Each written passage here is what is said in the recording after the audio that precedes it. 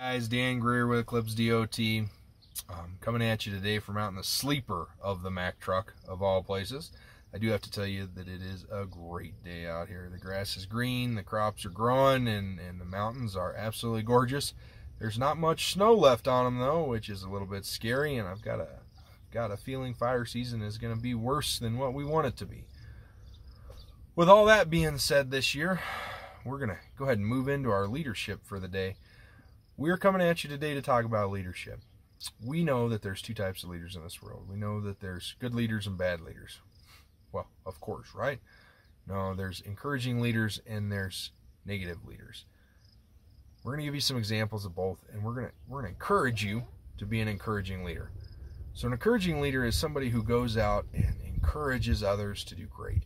They don't lead from fear. They don't lead from demanding respect.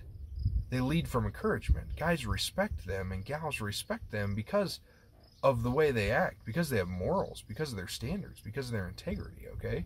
So those are some huge things right there. I've worked for a lot of leaders who weren't really leaders. They were bosses. They didn't deserve the name of a leader. They demanded respect. They demanded that you did stuff. They made it fearful. If you didn't do it, they put the fear they were going to fire you in there. Well, if you don't do this, you'll be gone tomorrow. And sometimes they say it jokingly. Sometimes they be like, well, if you don't make that sale, you're going to get fired. It's dumb crap like that makes people hate their jobs, makes them not want to come. My question is in today's world, okay, there's so many people out there that have great jobs. All right, it's right now it's an employee's market. Even after all this COVID-19, it's still an employee's market. That means if an employee wants to change jobs, they can find one. It's not like 5 years ago when there were no jobs to be found and it was an employer's market. Now it's an employee's market. Employers are paying their employees more to stay. And I tell you what, pay is not what keeps an employee there. It's not what keeps people on your team. Yeah, it helps. It helps, but it's not the key. The key is treatment. The key is how they feel. Do they feel like they're a part of the team? Do they feel like they're contributing? Do they feel like they're important? That's what really matters. An encouraging boss, an encouraging leader is the type of person you want to be. You want to be the guy who encourages your people to do better. Hey, Joe, you did a great job washing that truck, man. Hey, Linda, I really loved what you did with that presentation. It was phenomenal. You rocked it. And giving them that recognition, not only in private, but in public, makes a huge difference. Okay, here's one of the best examples I can give you. So I worked for a company, one of the largest non-union contractors in the U.S., okay, and they brought me in as their DOT manager. Actually, they brought me as a DOT guy. I kind of assumed the title of manager, whether they knew it or not, because I was the only one on the team. We had like 700 drivers when I started, okay? Not all commercial drivers, but drivers.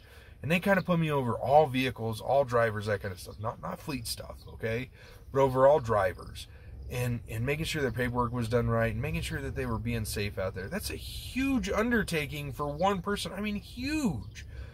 But I didn't back down. You know what I did? I went to them and I said, hey guys, here's what we're going to do. Is you guys have been reprimanding them for all this bad behavior. When they speed, you go out and they slap their hand. When they get in an accident, you terminate them. When they go into a port of entry and get caught with violations, you're mocking them in front of everybody. We're going to change that. Here's what we're going to do.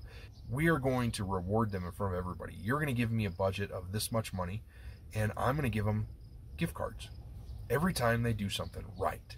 And I'm no longer going to bring up the bad stuff on an individual basis. I'm going to go out and I'm going to say, hey guys, our speeding was up 10% last week. Hey guys, we had 10% of the drivers in this division had speeding alerts multiple times throughout the day. I'm not going to go in and target them. I'm going to go in and target the good behaviors. And that's what I'm going to encourage you guys to do. And I'm going to tell you what happened with these guys. They went from almost getting their DOT number revoked. Like literally, they got a letter in the mail that says, if you don't improve after this last audit, we will revoke your DOT number. Honest to goodness, because I saw the letter with my own two eyes, okay? We went from that to being one of the top in the nation for safety standards in less than a year. A year turnaround for safety culture in a company who's over 2,700 employees at the time. Okay? What do you think happened to their company morale after that? Boom, it skyrocketed. And then what do you think happened to their work efforts? Boom, they skyrocketed. And you know what it cost them? You know what it cost them? It cost them less than $2,000 in employee giveaways. And it all went back to the employees. Okay, guys. I know this was a long one.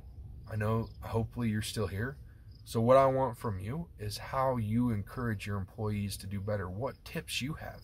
Let's open this up to the world. Let's make all of us better leaders by sharing ideas. Let's make all of us grow. Let's improve the transportation sector. Let's stop punishing bad behaviors and ignoring good behaviors, and let's start doing the exact opposite and rewarding great behaviors and quietly correcting bad ones.